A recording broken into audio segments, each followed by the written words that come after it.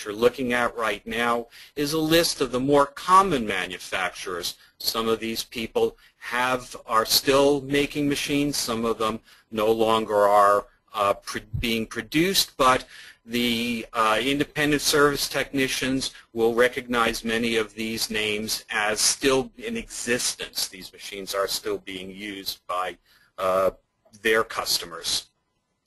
So just to kind of start the history of the tabletop sterilizer, we can trace it back to the 1600s when a product named the digester was being produced.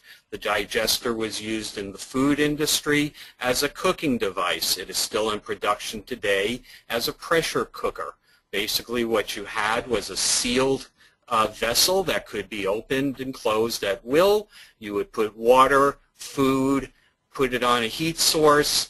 The heat source would boil the water, creating steam. The steam was contained within the pressure vessel, and that increases the pressure of the steam and decreases the cooking time.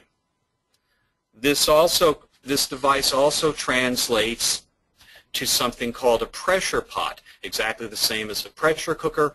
In this case, though, we are using it to sterilize industrial pieces of equipment, and we also use them as a steam source. The system on the left-hand side, the one I'm pointing at, is from our QC lab. We use that as part of our testing. The one on the right is a Prestige. This is a sterilizer that would be found in a spa or a beauty salon to sterilize scissors and nail clippers. Basically what you have is a heating element in a pot of water, which you have to put the water in every use. Inside of both of these you'd find a tray where you would put some small cassettes for loose instruments. No matter what you're talking about in the world of sterilization, there are very simple,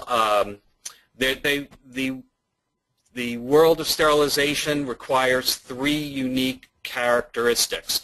We're always going to be talking about temperature, we're always going to be talking about pressure, and we're always going to be talking about exposure time. The temperature is something that we have to set based on the kinds of materials going in the sterilizer. We don't want to melt anything, we don't want to burn anything, so that's based on the actual pieces, what we're trying to do with the sterilizer. The pressure is related to the temperature.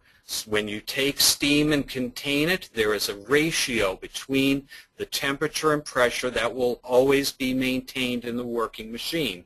That ratio of pressure to temperature is based on sea level measurements. If you are at altitude, that ratio changes slightly, and people who are at high cities will always be adjusting their cycles to compensate for that. Now, the exposure time is based on the machine running properly, being at its stable operating temperature and pressure, and is decided by the manufacturers to ensure that 100% of bacterial spores within the sterilizer are killed under every possible opportunity.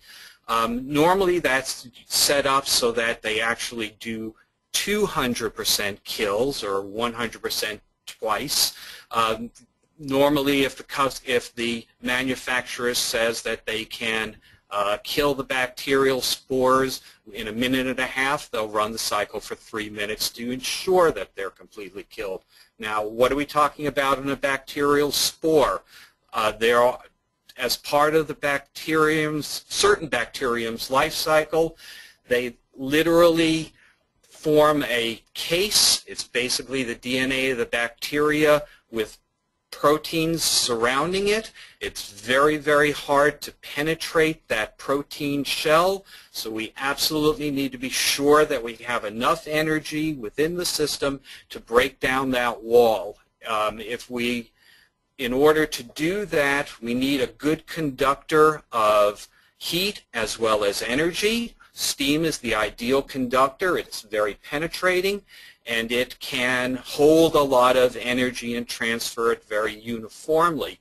You can also sterilize using just dry heat, but in order to do that, you would have to increase the time, exposure time, and increase the temperature, which limits the amount of and the style of instruments that can be dry sterilized.